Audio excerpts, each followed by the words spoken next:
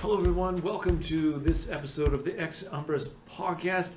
Here we're talking about how to read a movie and more from the classical education perspective. With me is Schoolman Fawcett and myself, Scholarch McLarney. Here we are moving along in our breadth of topics, but this one is, I want to say, diffuse. We're going everywhere from talking about the trivium, quadrivium, to the four senses of scripture, to movies.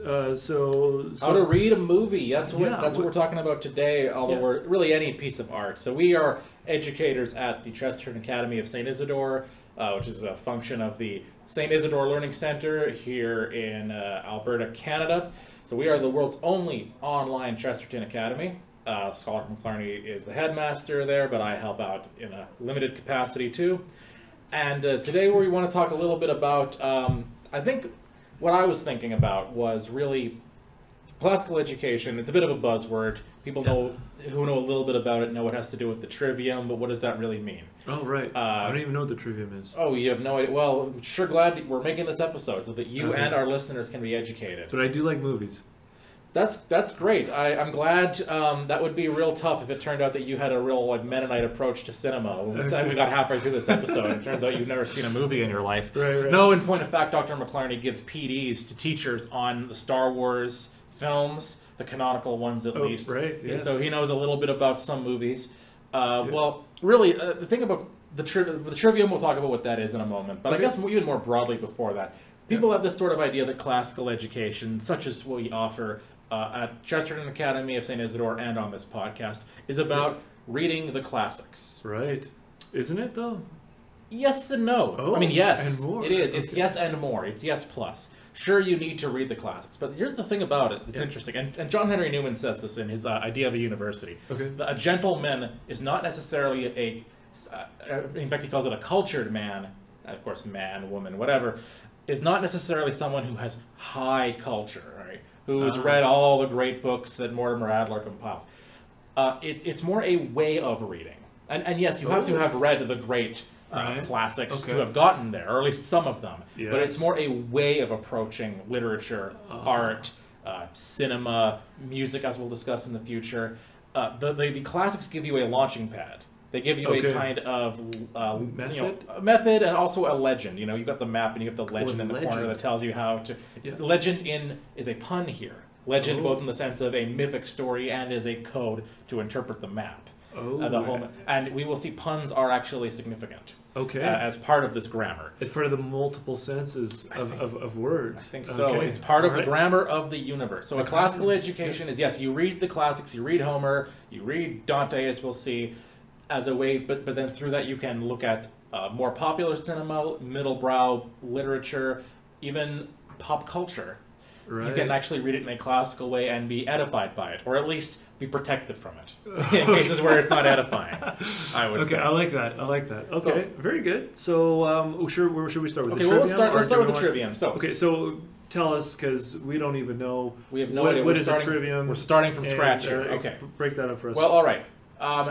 So the classical education movement has tried to recover the trivium in different ways and use it in different ways. But originally, in its simplest form, what it was that education in the Middle Ages, and beginning even in the ancient world, had a foundation. If you were going to go to what we would now call like high school, middle school, whatever, you had to have studied 4 things. Okay. I beg your pardon. You had to study 7 things. 3 and 4.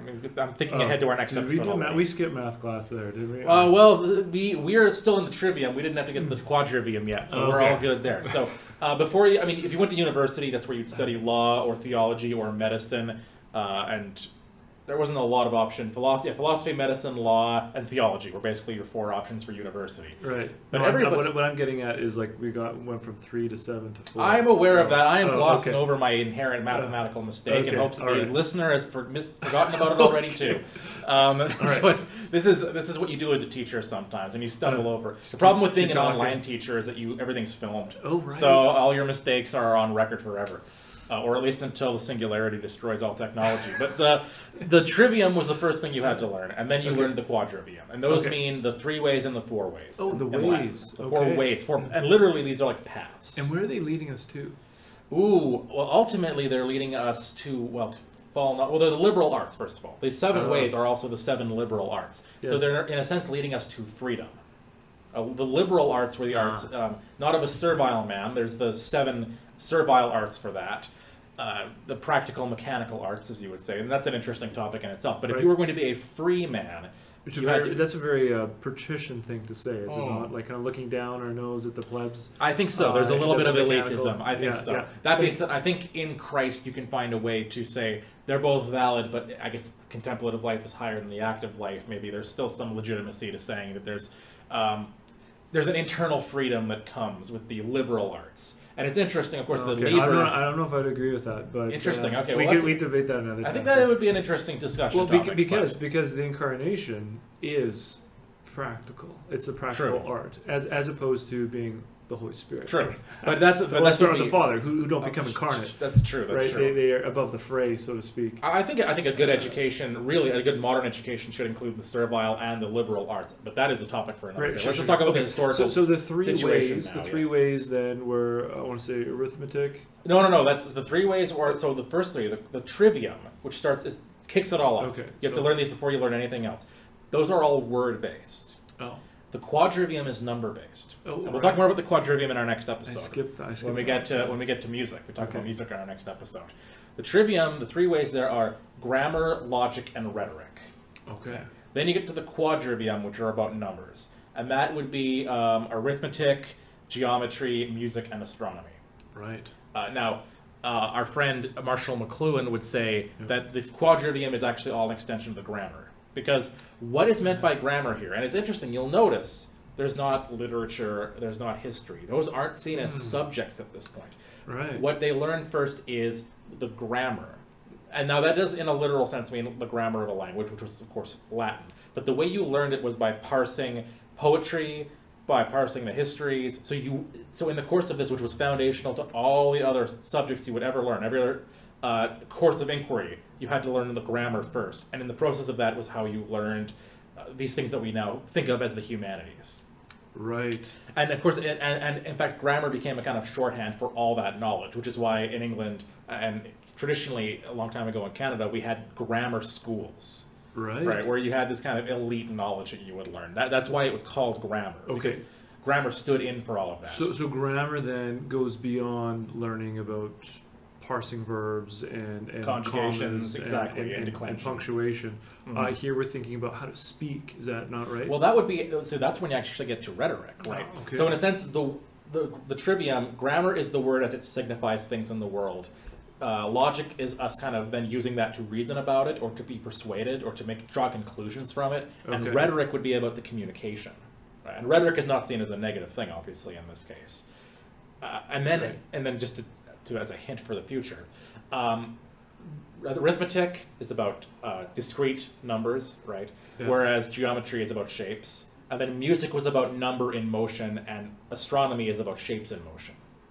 Right, so that's the kind of parallelism in the quadrivium. So music is numbers in motion. I never thought of music in such a way, but well, that's the integration of classical education. I guess there's timing. There's timing. It's very mathematical, right? For something that's seen as kind of being passionate and Dionysian, right? Right. It's actually seen as by the ancients and the medievals as being very rational, because it's a subset of number.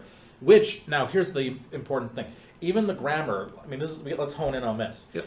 It's word as it signifies the thing in the world, right? This is not just about language. This is about the cosmos.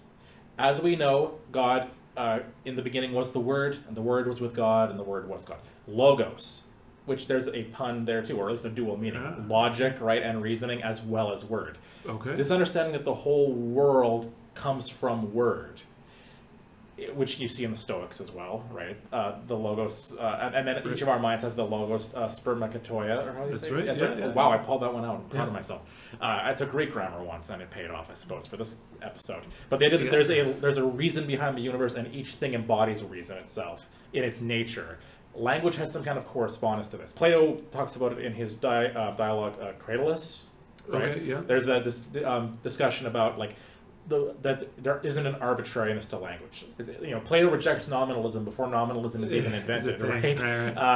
In saying that names actually connect to the essence of things in the world. And remember that Plato does look at etymology. like Socrates debates what the etymology of Hades could be, to try to find meaning, because of this idea that so what grammar ultimately is understanding how to read the universe. Right, because the words which signify objects connect to their reality, which then has its location within the broader world and cosmos. Yes, which has its meaning within the mind of God and the plan of God. So in the eternal forms. Okay. Absolutely, yes. Yes. So in a way you could say what words mean things, and things mean something else too. Right. So so for example, and this is captured by artists. Okay. St. Francis of Assisi, right? His Canticle of the Creatures. Chesterton talks about this, right? Yeah. Why is the sun masculine and the moon is feminine? Oh, okay. Right? Or John Milton in Paradise Lost, Book 3. He describes how the sun warms the earth and kind of impregnates the earth in a certain sense, right? And brings forth, well, like Mother Earth. Exactly. Right. We talk about Mother. Well, and even Genesis 1, right? The earth brings forth. It's the same Hebrew verb that you see often used for childbearing in the Old Testament, right? So why is there this grammar, this language that we use where earth is feminine and the sun is masculine? Ah, so it's not arbitrary, is what you're telling me. Not entirely. Which isn't to say it's immaculate necessarily. It's still obviously a human construction to some extent, but it's a human. This goes to the whole epistemology thing of. We have an analogical relationship to reality in our minds, right? Oh, so explain that to me. What does that mean? Analogical relationship to reality. Well, it's not one. It's not one-to-one because our knowledge is limited, right? So we don't have a full comprehension of God or of the universe, right? But it's also not completely disconnected. It's not like the ideas in our minds have nothing at all. It's just univocal. You know, it has nothing to do with the world around us. There's an analogy there. Our thoughts have an analogy to the world around us that they're trying to depict. Sort of like. The icon of the man and woman on the bathroom, the pictograms there. They have an analogy to men and women, right? They have a sign signifying relationship, you could say, and some legitimate correspondence between them. So our poetry and our art and our mythology kind of captures a lot of this. That the sun is not. This goes, to what we've discussed before about the angels, right? The sun is not just the ball of gas. It is the ball of gas, but it has a meaning beyond that. It's and not just to us, but in the idea of the grammar of the universe, it means something in and of itself. And the stars have a meaning, and the rose has a meaning. I mean, how can Bourne say, "Oh, my love's like a red, red rose"? Right. In what sense? Like his love has thorns sticking out of her, or his love, photosynthesizes sunlight. Well, no, there's some deeper. A rose means something, right? Okay. As Romeo alludes to as well, right? Romeo and Juliet. Falling in love with Rosalind? First of all, Rosalind's name has a rose embedded in it. Yeah. And then, of course, with Juliet and Romeo, wherefore art thou Romeo, as Juliet says. Okay. Right? A rose by any other name would smell as sweet. But there's this kind of discussion about, what does the rose mean, and what's the role of language in relationship to that? Okay. Well, that's the idea that the universe has a I mean, there's even a reason why a red rose means something different than a white rose to us. Right, the redness of the rose kind of evokes a kind of passion, right, or blood. Right. Whereas, what about white rose? What does that evoke? Oh well, I think it would depend on the culture in a lot of ways, right? Like why we wear purity, perhaps, probably yes, or a lot of this joy maybe. Presumably, yeah. And again, there's a certain cultural element to this. There is a tradition. Okay. Different traditions and different cultures have different histories, and so you do see some divergence in, for example, what a dragon means in the West as opposed to in the East. Sure. Okay. But the idea here is that there is, what these are ultimately trying to express is a grammar that's in the universe itself, and which in the Christian tradition, the idea is this finds its full fulfillment in the church and in the scriptures. So there's the universal symbols of water. Right? Water can represent cleansing, it can represent rebirth and death. And a host of other things, right? Like it's the source of life in a lot of ways, in the generic sense. Right. But there's also in baptism, its full meaning is revealed, and in holy water, its full meaning is revealed. Oh, it's not that holy water is like, in a sense, it's not that holy water is water that's special. Holy water is kind of the default of what water should be. And after the fall, water got impoverished. Right? Oh, right. Yes. And there is a universal understanding. I'm drawing a bit here on Jean Danielou. Who wrote the Bible and the liturgy, as well as a book that distinguished between allegory and typology.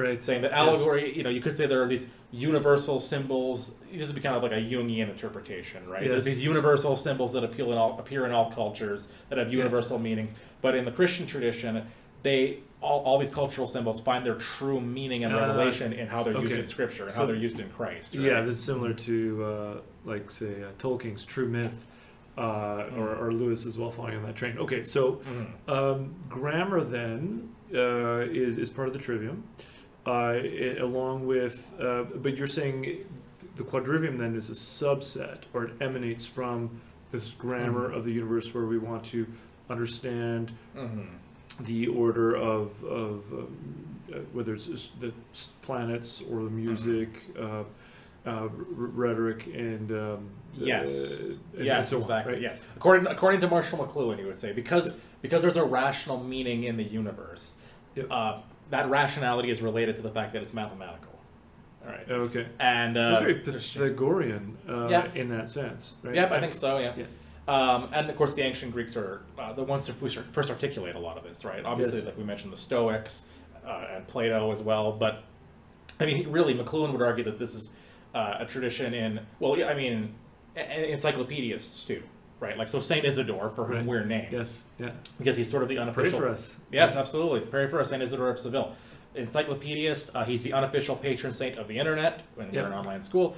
But he writes, perhaps the first encyclopedia, but when he's defining things like river, he doesn't just say a river is a flowing stream of water. He then quotes a bunch of examples of classical references to it in ancient poetry and in the Bible to say, and then here's sort of what a river means. Like, here's how we understand the nature of a river. So there's that scientific basis to it, and then there's that, and this is where etymology plays roles too, right? Fuller meaning than just beyond what is revealed to our senses. Yes. Okay. And which is seen as being its real meaning, not just the meaning that we ascribe to it. And because it's rooted in reason, which is where we get words, which is also why we can think about it and where shapes come from as well, because shapes are in kind of the mind of God also, and all of this.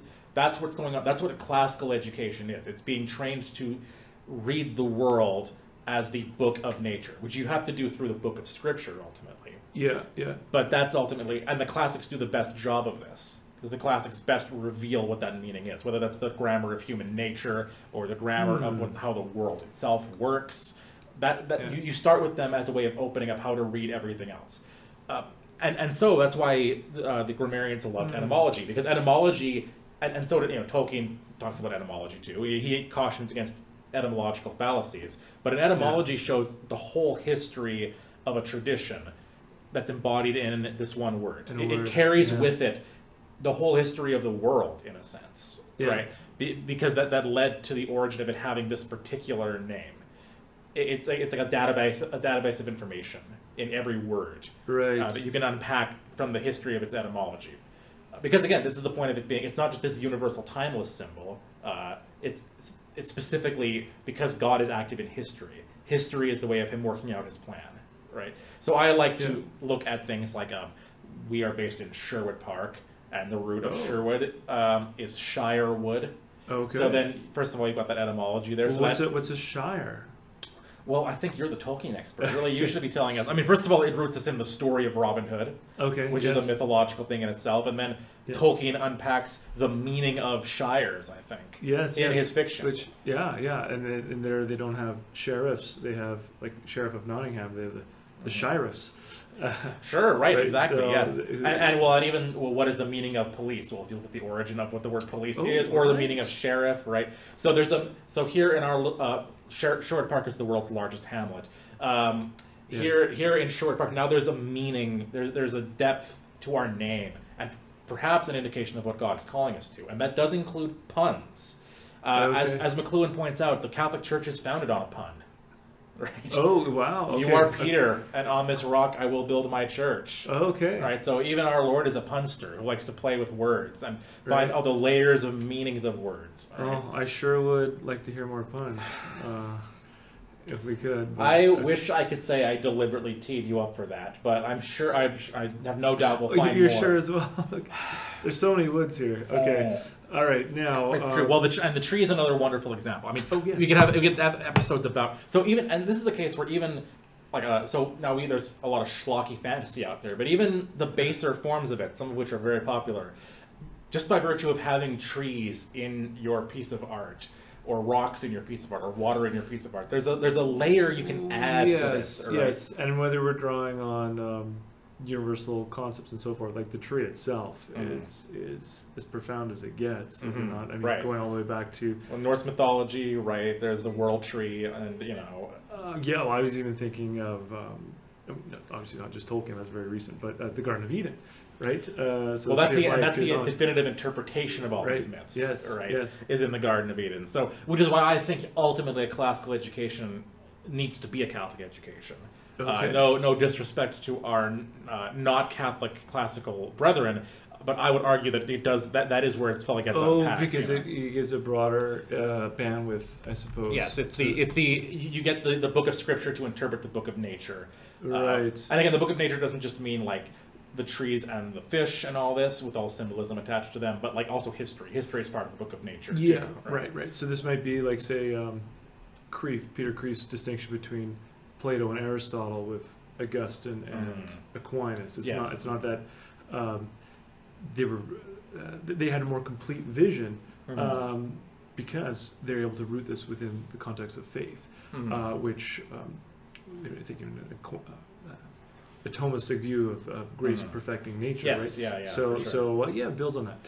For sure. So that leads us then to, speaking of Augustine and company. So if the Bible, if the story in Scripture, the sacred history, is how we interpret the secular history and the book of nature, well, how do we interpret that book? Well, helpfully, the Church has identified 4 ways of reading Scripture. Would you like to recount those for us? So wait, this has nothing to do with the 3 ways and 4 ways of the trivium, does it? So I would suggest. So what McLuhan says is that this is all packed into the grammar. Okay. So before you can, so you have rhetoric.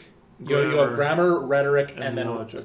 Grammar, logic, and rhetoric. Okay, yes. And it's in that order for a reason, because you've got to reason before you can communicate. So before you can have good homilies, yes, right, good orations and good speeches, you need to have been able to reason about things, right? So in a powerful speech, I mean, you think of Martin Luther King Jr.'s "I Have a Dream" speech. Right. Lots of imagery there from Scripture. Going to the mountaintop and so forth.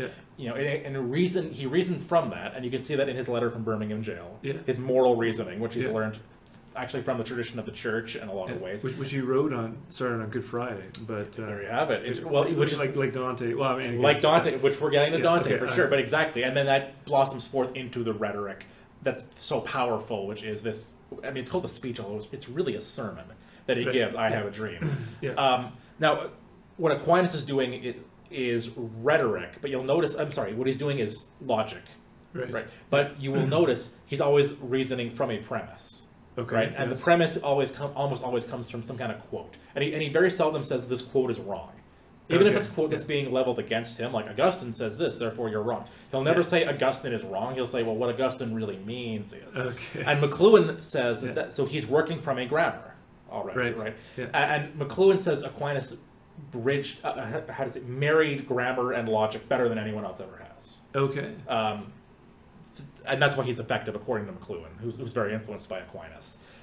So this would all be part of grammar. Once you understand the grammar, then you can do the theologizing from it and the sermonizing about it. Okay, I would see things differently, but interesting. Well, let's delve into this because. This is all, well, okay, let's talk about the 4 meanings, though, because the 4 meanings, again, are part of the grammar in this scheme of understanding things, Yes, but anyhow, the thing I would disagree with is I would root that all in logic. I mean, he's running with grammar. Maybe this is a side point, but because if it's all connected to the logos, I mean, which ties everything together, it would make sense. But the logos is a word. Yeah. So grammar is the basis of it all, right? Okay. Right. We discourse about it. Like we have to be logical because we're temporal, but the grammar is outside of that. Well, I would say anyhow. Okay. But why is logic not outside of time? Because logic is always sequential. It's syllogistic. Okay, and I guess in a strict sense, right. So that's why the grammar starts with it, and then we have to take the steps of reasoning it out. Right? Okay.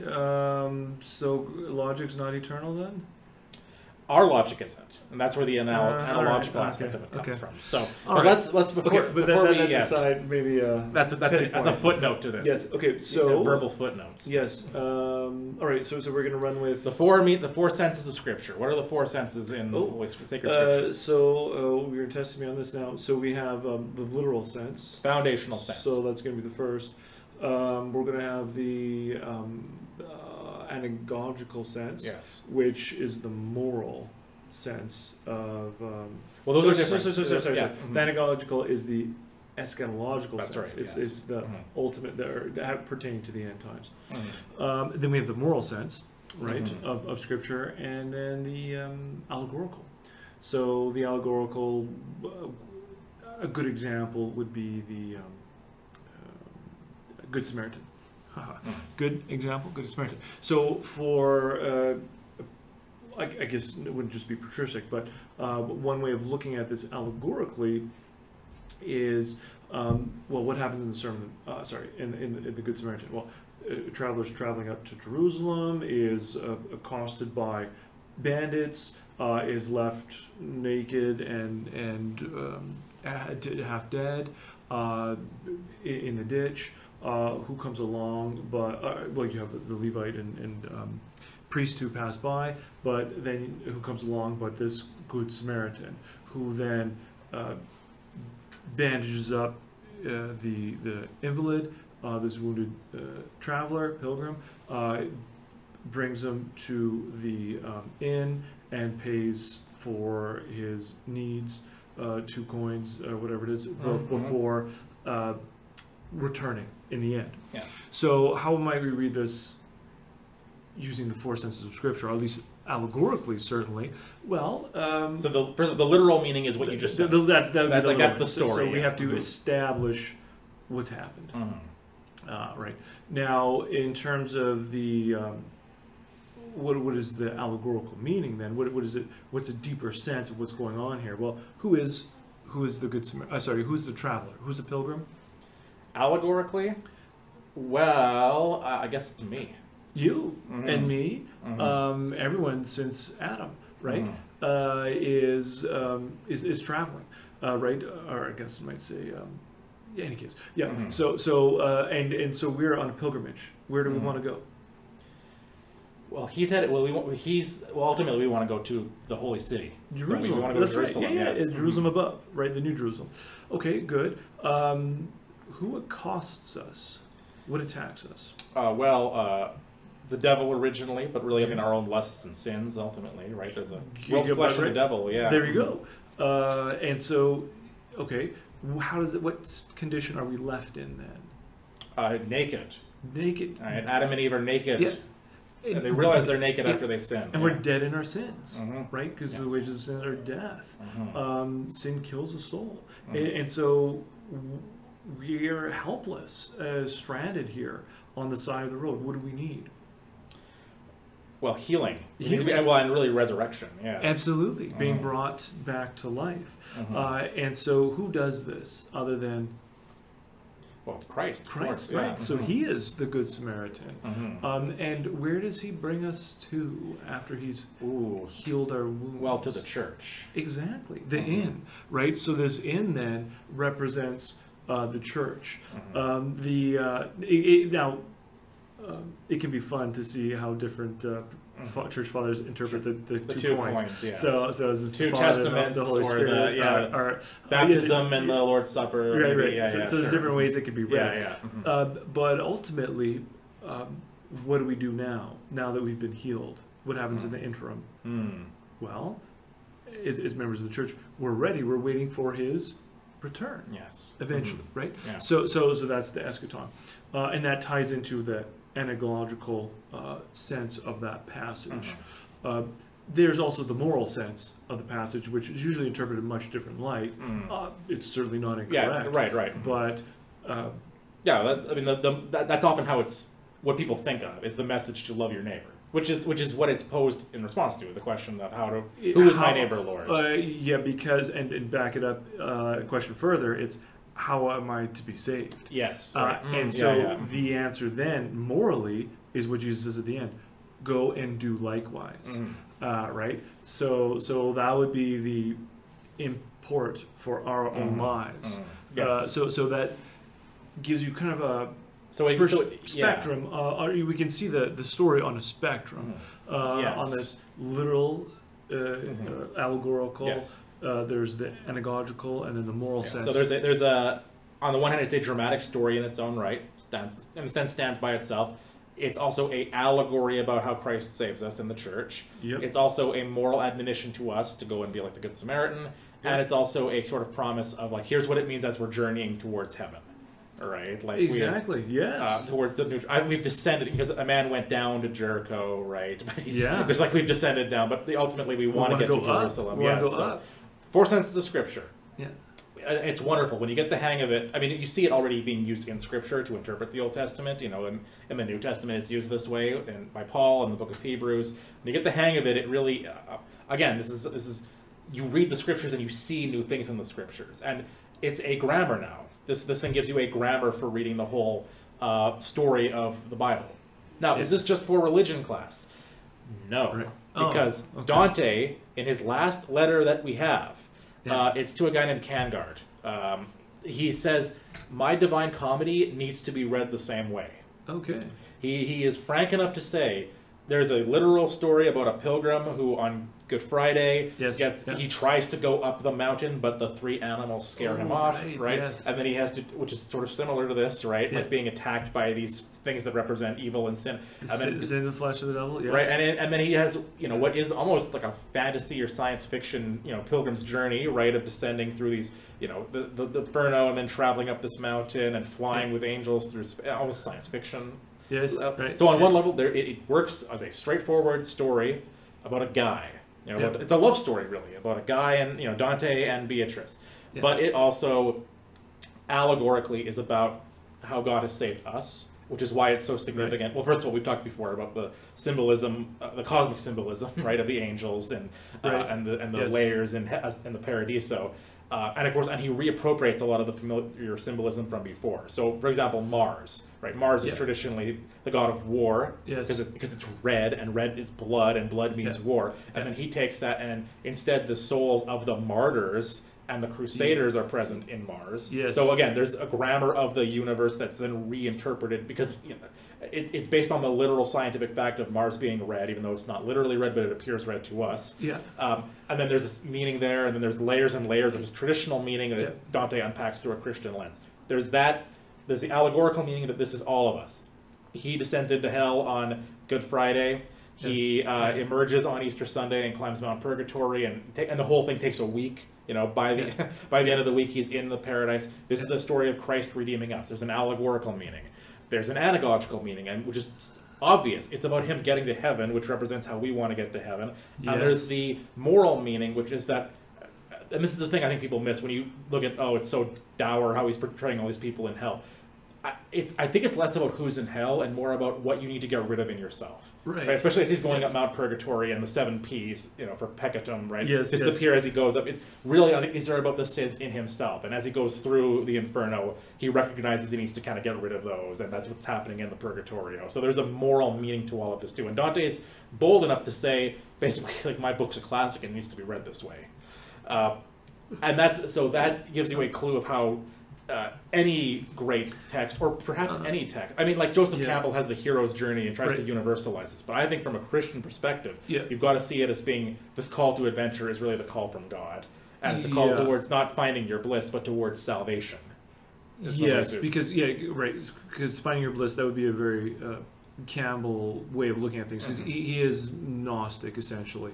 In his take, I mean, he's certainly open to spiritual interpretation and so forth. That's kind of his thing. But by the end of his life, he apparently really, whether he converted back is an open question, but he reappreciated Catholicism when he was in the hospital dying. He said there was something unique about Catholicism for the end of your life that no other religion seemed to have. Right, because here you have, it's not finding your bliss, it's being conformed Right. to the image of Christ, the incarnate Word who descends into this world so that we can ascend. By participation in Him. But okay, so so that's classic literature. Now Yes. I want to expand this to say you can interpret classic visual art this way as well. oh, visual art. Okay. So, for example, and now I'm hoping that one day here at Chesterton Academy of St. Isidore we'll be able to do a in-house retreat and go to the Marian Center, Edmonton. Behind the altar there is the iconic Rublev icon of the Trinity. Perhaps the most definitive icon of all time. The iconic icon. The iconic icon, yes. Yes. Yes, don't lay off on those puns. I'm the one who I really asked for this, with the reference to our Lord making a pun. Now you're really just imitating Christ in so doing. So I guess I've invited this. But of course, icons are not meant to just be pictures or art, right? They're supposed to invite the viewer in, right? Well, I believe they're written, not. That's the language that's been adopted. Yes. Yeah, they're not because they're words. There's a grammar to them. Okay. Right. Yeah. So they ultimately they depict the Word who is Christ incarnate. So it's not supposed to be just that you look at an icon and you sort of think about the imagery in it the way you might for a work of art. It's supposed to be that it's a window, or really a door, that you enter through and participate in the story. Yeah. Which is what the sacraments are too, and what Christian meditation is. Yeah. Right? It's like you make the story, the gospel becomes present to you, and you actually participate in it again. Yeah. Okay. Now, speaking of making it present to you, how about can we briefly describe this image, this icon, right, to our listeners? To our listeners, yes. Who probably have seen icons before, but they might not remember which one in particular is this. Okay. Well, this is helpful because I'm going to say here's the literal. Okay, image. So describe it's it also for the us. literal story. Okay. It is a depiction of Genesis 18. Or at least a scene from Genesis 18. Genesis 18 is where three angels appear to, I think he's still Abram at this point. He's not changed his name to Abraham, I don't think. Right. Abraham hosts them. Abram hosts them. Yeah. Sarah prepares food for them. So what we see in this image is you see three angels sitting around a table. Okay. Behind one of these angels is a house. Behind another one of these angels is a tree. Behind another one of these angels is a mountain. And the three of them are sitting around each other in kind of a circular form. And they're all sort of tilting their heads in a pious way, sort of looking at each other, perhaps. They're all holding staffs. Right? And in the middle of the table is a sort of bowl or plate with some meat in it. And there's an interesting square shape in front of the table. Now, this is literally what happens in Genesis 18, right? It's a lamb, I believe, actually. It's slain to be prepared for the three angel guests. This is before two of them go down to oversee the destruction of Sodom and Gomorrah. Right? Yep. So that's literally what's going on here. Okay. All of these details are right out of Genesis 18. Yep. The house behind the one angel represents the tent of Abram. There's a mention of the oak of Mamre in Genesis 18. Right? They sat down by the oak of Mamre and they ate meat. Yeah. And it's sort of, it's Middle East, so ancient Near East. So there's a deserty looking mountain there. Yes. And the three angels are sitting around eating this meat. Okay. Cool. That's the literal depiction. It's a story from the Bible. It's an illustration of Genesis. There's your literal meaning. Yeah. And their feet are showing. You can see their feet. You sure can. And they're wearing robes. One's wearing a very colorful robe.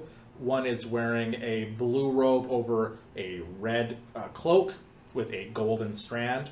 And the final one is wearing a rich green and blue. They're all wearing blue. The last one's wearing blue and a very vibrant green robe over that. Yes, okay. Now, what else is going on here? Well, there is also an allegorical meaning here. These three angels represent the Trinity. Okay. Right. And so, how do you know that? Well, let's start from the left here, right? Okay. We've got the angel with whose robes are very colorful and vibrant. They contain all these sorts of colors in them. Right? Well, that's understood to be. Now, granted, Rublev never wrote a legend to interpret all this, but people have sort of observed these, right? The first one is represents the Father because he's got all these colors. Sort of all creation comes from him. Everything originates with the Father, which is a very Eastern thing too. That's the way they understand the Trinity, right? And behind him is the house. And if you'll recall, our Lord says in John 14, In my Father's house are many mansions. All right, so this is already a depiction of that state of existence and being. Yep. The one in the middle, first of all, he is gesturing with his fingers. He's making kind of a gesture of blessing with his hands, and he's kind of pointing at the meat that's in the middle of the table. Yeah. Well, this already shows you, first of all, this is Eucharistic. The little square in front of the table is much like altars, where the relic is stored, right? Yeah. And the meat there is sort of in a chalice, or maybe in a what's called a paten. Okay. Right. It's sort of it's something liturgical looking about it. Yeah. And he's pointing to it with this gesture of blessing, indicating this is me, right? It's sort of the this is my body, right? It's the Hages Corpus Meum. Yeah. And this angel is wearing blue and red. Right. There's something heavenly. And again, you could see in each of these cases, the blue could sort of symbolize heaven. Right. It's heavenly, but he's also wearing an earthy red. Like the dust of the earth that we're all made out of. But even in that earthy red, there's a golden stripe. Because even his humanity is royal. So I'm going to guess this is the sun then. This would be the sun, who just so happens to be in front of, what's that? It's a tree. Oh, that's a tree. Okay. Yeah, I wonder why there's a tree behind the angel who represents the sun. The Joshua tree. The Joshua tree, sure, it's starting with that. And then ultimately the tree right upon which our Lord hung. Yeah. Right? And then finally you have the third angel. It's wearing green, symbol of life. The Holy Spirit is the giver of life, and the Holy Spirit's the one who leads us through the wilderness, led Christ through the wilderness, leads us on our journey through the world. So that's why there's the mountain sort of behind him, right? Represents the deserts behind him through which he leads us. Right? So they're and that's, I mean, I'm sure there's even more that I'm forgetting about this. Also, their feet are sort of sitting on these elevated platforms to show there, right? They have wings, and yet they have staffs. So they're above us, they transcend us, and yet they've come among us. Ah, okay. So this is... Or perhaps their feet showing also demonstrates that. A bit of that, yes. Right. There's a revelation of themselves. They're here, yes, okay. Yeah, that's true. They're much higher above us, but they've still revealed themselves by way of their feet. So very nice. This is going on here. So there's that allegorical meaning. It tells us about the Trinity, about the Incarnation, about the salvation history. There's a moral meaning here. There's a moral here. There sure is, because, of course, what does Hebrews do with the story? Entertain strangers. For some, entertain strangers unawares. Yes. Right. So there's a moral meaning, just like Abraham was willing to entertain angels. Entertaining angels. Yes. That's right. Yes. Yeah. That's right. Yes. Some have entertained angels unaware. Right. Yes. So this is a reminder, yes, to entertain these angels. Right. To entertain those around us. Right. That's a moral meaning. I think there's a moral implication there. For yes. that. Yeah. Okay. Which is why it's very fitting that it's at Marian Center, where they bring in people from the streets to sort of feed them, both physically feed them and spiritually feed them through relationship and through ministry. Okay. Is there another moral meaning, maybe, or? I don't know. Can you think of one?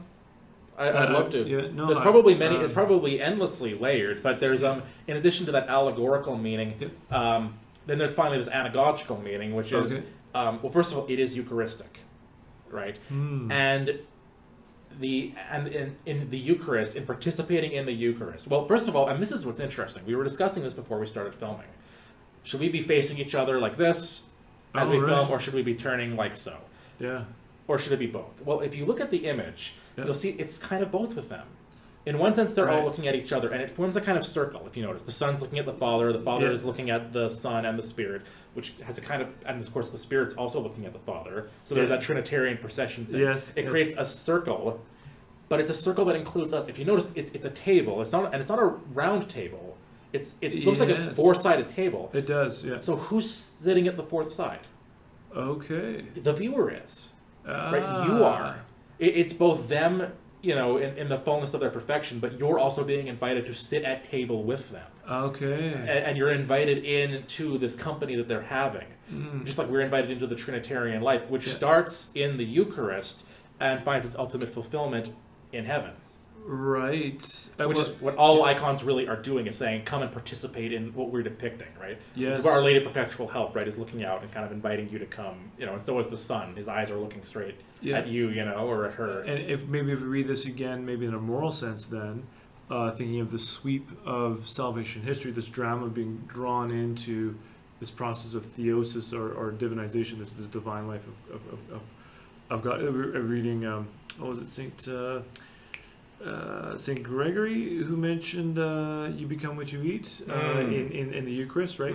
And so here, if you think of the spirit here behind being the wilderness, this is the journey which we find ourselves within, but we're drawn to the tree of life through and this manna from heaven, which nourishes us, which then, looking at the icon again, that would be the middle, leading us towards where the Father is, to these this home, this heavenly homeland, right? So we go from the wilderness into the nourishment of the church through the sacraments, which then draws us finally, is finally realized in this city. It looks kind of city, like urban, right? Yeah, it does actually. That's true. Yeah. Reality above. Yeah, you could. Yeah, that's an interesting point, Dr. McLarney. It's almost like a synecdoche for the whole heavenly city. Now that I look at it, it's almost like all of the New Jerusalem confined into kind of this one corner to symbolize.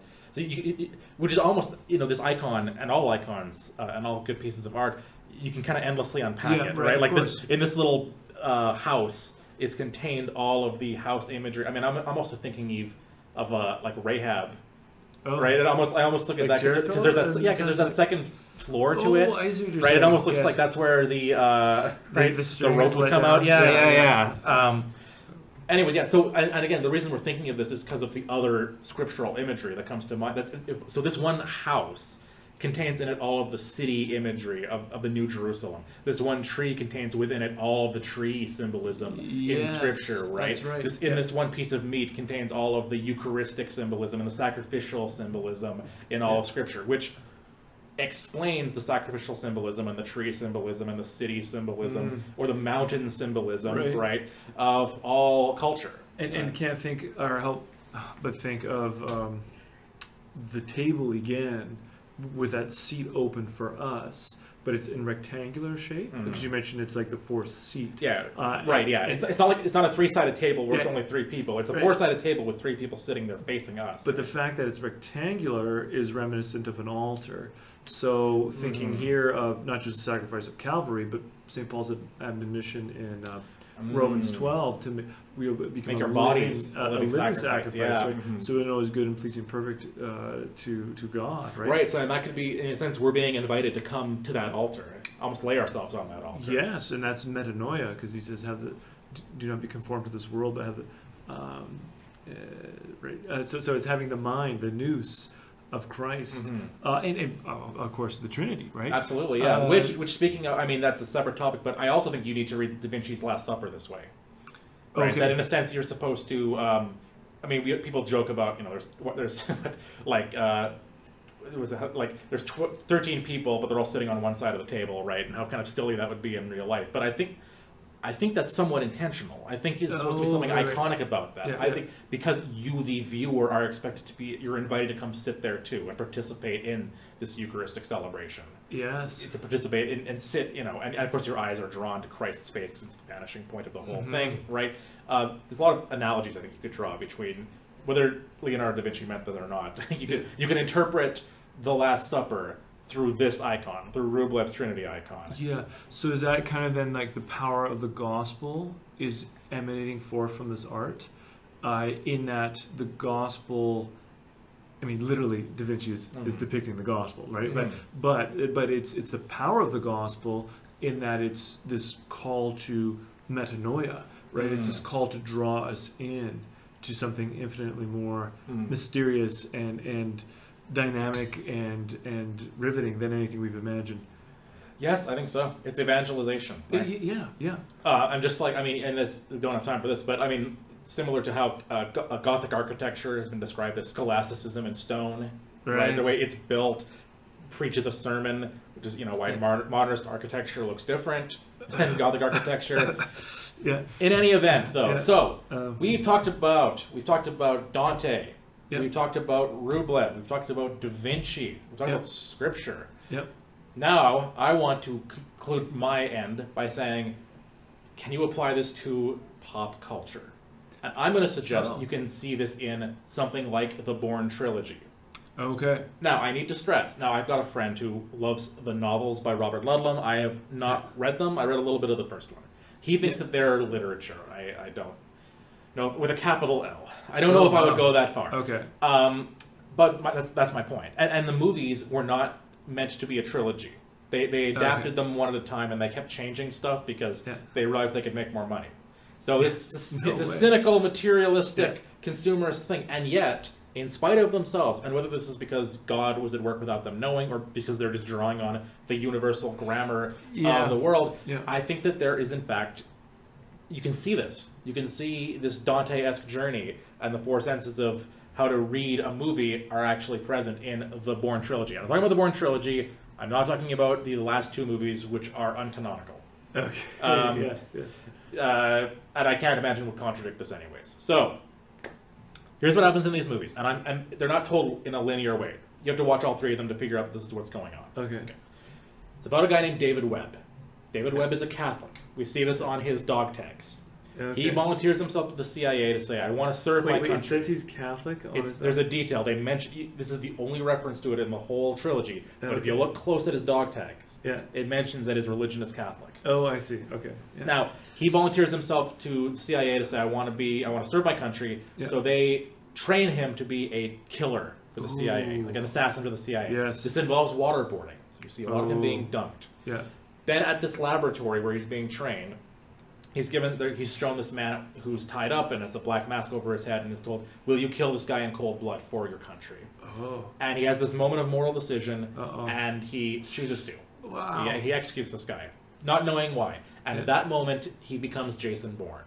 He is born again. Oh, right? He has given a new identity. Name. He's given a whole new name. Yes. Because David Webb has been erased at this point. Okay. And now Jason Bourne is his code name as someone who is just basically, he's sicked on people. They just send him to kill people. Yes. Now, what happens then, so we see all this in flashback at the end of the third movie. Okay. At the beginning, prior to the beginning of the first movie, he's sent to assassinate a African despot or some kind of politician. So he goes onto his yacht, but when he's about to kill him, he sees his children, can't bring himself to do it, and then he is shot and falls in the water. Oh, so whereas earlier he's able to execute on command, now he's been commanded, but he hesitates. There's this moral thing happens to him where he can't do it, and he's shot and falls in the water, and when he comes out, he doesn't have a memory of who he is. Yeah. Now, you probably are already seeing some symbolism, but bear with me. Let's keep going. Okay. Now, he has to figure out his true identity. He has to learn who he truly is. Yes. And along the way, he meets a woman who's this kind of poor woman who travels around named Marie. I was going to say, I want to say her name's Marie. Her name's Marie, absolutely, yes. And he falls in love with her and has a relationship with her. She ends up being killed, actually. All right, in the second one. Okay. And by the CIA, because they are trying to frame him. He's an innocent man who's being framed. And he's able to vindicate his name. Okay. And at one point, he has the guy who framed him at gunpoint. And he chooses not to kill him. Oh, he shows mercy. Because Marie would want him to. He says explicitly. Then in the third film, he goes back to where he was trained, where he was turned into Jason Bourne. And he gets there with the help of another woman who there's romantic undercurrents. Yes. But they never have a relationship. She's in the first two as well. Her name's Nikki Parsons. Okay. Like as in a parson. Yeah. That's where I'm going. That's where I'm going. Right. She works for the CIA. Yeah. She has some kind of connection to him that we're never fully shown, but we never see them falling in love properly. But there's a kind of attraction there. But as an institutional figure, she helps him get into some places he wouldn't otherwise get. He's able to go back to the laboratory where he became Jason Bourne. He learns his true identity there. Okay.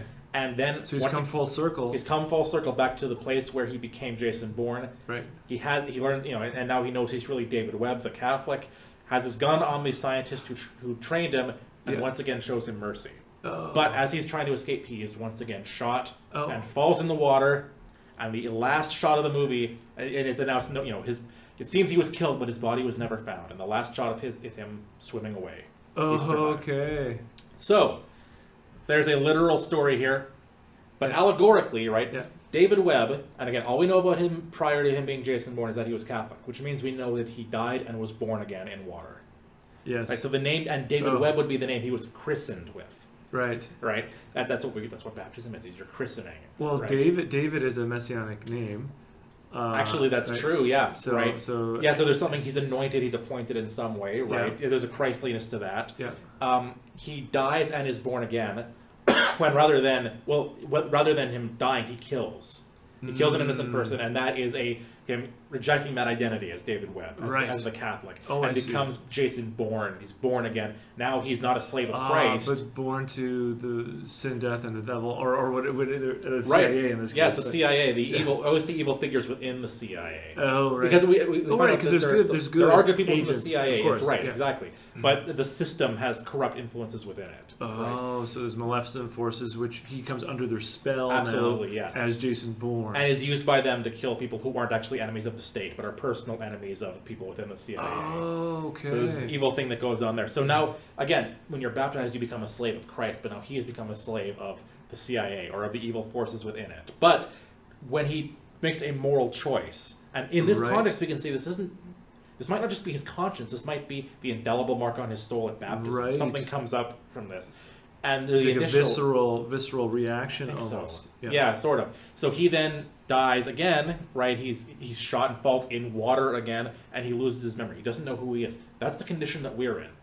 Oh. Right? If you think about us, what is philosophy? Yeah. It's primarily we don't know where we came from anymore, and we're trying to remember it. We're trying to reconstruct it from these memories that we have. We have some vague memory of maybe being in a garden once. We call it Arcadia, or we call it the primitive communism, right? Yeah. Or we have some kind of memory that we try to reconstruct of. Okay. Someone spoke to us once in the garden. I'm trying to remember who that. What was that voice, right? Okay. That's Jason Bourne's situation. It's the human situation. So he has some sort of pre-apprehension of the truth, which now he no longer has a vision of it, and he's lost in this morass of life, almost adrift at sea, literally, rescued and healed by these. Yes, that's right. He's patched together. That's right. He's patched together by these good Samaritans. Yes, on the boat. On a boat. A boat rescues him. It's a boat where he makes the moral choice not to kill. Right. Yes. And of course, the boat symbolism in Scripture is the church, right? Yeah. And ark, right? It's the ark, right? Of course. There. I mean, even Moses floating down the Nile in some sense. The bark of Peter. Yeah. The new ark, right? The church. Yeah. A lot of that. Yes. And then he. Like I said, he uses the law. This is interesting. He doesn't bring down all of the CIA, but he exposes evil, and then he doesn't go outside of the light. It's the system, right, that fixes things. Okay. Right? There's a restoration of justice, right? But it's by him showing mercy a few times, at least 3 times. He shows mercy. Okay. Almost like Peter in some way. Do you love me? Right. Okay. And then of course he goes back to where he died and was born again, and does the same thing. He's shot at again.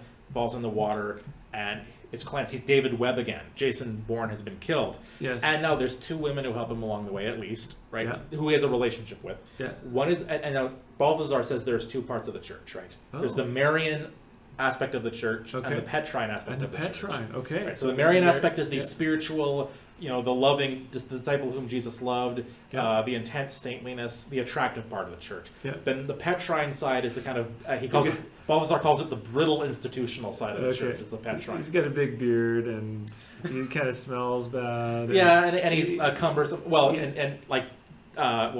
Balthazar says that's the symbolism of when the 2 disciples run to the grave, right? Yeah. John gets there first, but he waits for Peter. Yeah, he waits for the authority. He waits for the authority, right? He follows proper channels, right? Yes. So here, the woman who he falls in love with and is intimate with is Marie. Mm-hmm. There's the Marian aspect of this, right? The Virgin Mary. That's who really transforms him. He doesn't kill because Marie wouldn't want it. Right. And the other girl is named Parsons. And of course, a parson is clergy. Yeah. Right? Like a pastor. Absolutely. Right? Yeah. And she represents, and she works within the CIA, and he's not as close to her. Yeah. But he needs her. Like, Marie gets him a certain way, but to finally break in and get his true identity. She's the one who, it's like the attraction of beauty, right? As Balthazar might put it, right? Yes. So it's the beauty of the gospel. It's the beauty of this truth and love that's there, which attracts him. But then he needs a framework of which to operate. So the Parsons helps provide that structure. Okay. To finally get him back to salvation. So there's the allegorical. I mean, Jason Bourne kind of represents salvation in general. Right. Morally, I think. I mean, these aren't movies where there's a lot of morality. But in fact, in the second one, he goes back and apologizes to the brother of someone he killed, I want to say, or maybe the sister. Okay. But it's the second to last scene. He goes back and actually does apologize. He makes amends. He does penance. Penance. Right? Or restitution in the biblical language, right? So there is there is a sense in which Jason Bourne is supposed to be a moral figure in a way that James Bond typically isn't. Right. Right. Or something Okay. like Well, that. you were going to talk about the moral then. Oh, that's the allegorical. Is there? Well, I think the allegorical would be that he represents our salvation in the way that Dante does. The moral is that by the end he's making moral choices that we want to imitate. Right. Okay. And he's still using mercy then. Mercy. Yeah. He still uses violence, but it's in self-defense. By that point. Right. Yeah. And then finally.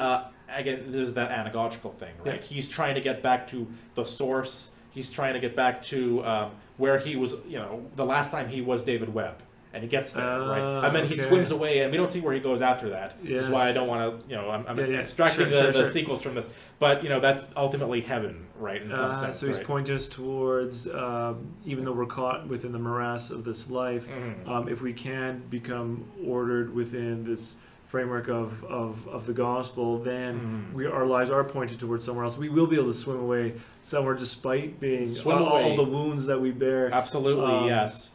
Maybe I should revisit. There was another movie that didn't have Matt Damon, but then they made the most recent Jason Bourne, which I saw, but I don't remember what's in it. Okay. So maybe in that one that does depict him going to heaven. I'm not sure. Okay. But so again, again, this only goes so far, obviously. Yeah, of course. But even this is ennobled if you read it through. Like whether the creators consciously thought we should have him die and fall into water and come back, whether they that's there. That's part of our if you want to be Jungian, our collective unconscious is what water symbolizes. Yes. Sure, whatever. But then through Christ, water means something more than it would have otherwise. There's a fuller meaning. Yes. And by extension, so do the Bourne movies. Right. And I can't help but wonder, why would they have named this girl Parsons? Why did they name the girl Marie, right? Why Bourne? Why did they include that little detail that he's Catholic there? Was that just arbitrary? Maybe the creators weren't conscious of it. This is like Socrates, right? Interviewing all of the poets, right? And they can't explain their own poetry. Yeah. But so there's a higher wisdom that's kind of working through them as prophets and as oracles and seers. So, like I said, once you've read Scripture, once you've read Dante, once you've been in the classics, then you can use Jason Bourne in a classical education. Right? Yes. And really, if you're going to watch, unless you're somebody who really just doesn't watch any entertainment that's not very highbrow, you're going to have to engage with some of this stuff on some level. Our next episode will engage with some pop music. Hopefully, yes. And this gives you a rubric for that, right? So that it's edifying to you. It's not just like, well, I guess I should watch some Netflix so I'm connected to what's going on in culture. But you can see, okay, what's valuable here? And sometimes you'll interpret them and you'll find that there's the ultimate meaning of it is false. Maybe it is presenting a false gospel. Yeah. A lot of artists, but then at least Yeah. Well, here's a rule of thumb I like to use. It's the one that Tolkien points out on fairy stories. He says basically any good story is going to imitate the real story. So the real story is the great artist entering into his artwork. Some will but there's a scale, there's a gradient. So the closer, the better story they are, the closer they imitate that story. But he says, you know what? Some fail altogether. So don't expect every story to resonate with Clarion. With the gospel, right? But the ones that succeed, the ones that are good, it'll be even more obvious. Yeah. Now I'm a little bit attuned to the moral aspect here, and I realize I do have to carpool, and I'm retaining some colleagues here, so I should probably jet. But for sure. Is there any last points you want to make? No, I don't think so. Okay. No, I don't think so. No, we'll go into more in the next episode because that's going to be a direct sequel where we move from the trivium to the quadrivium, and we'll talk about music, how to read music.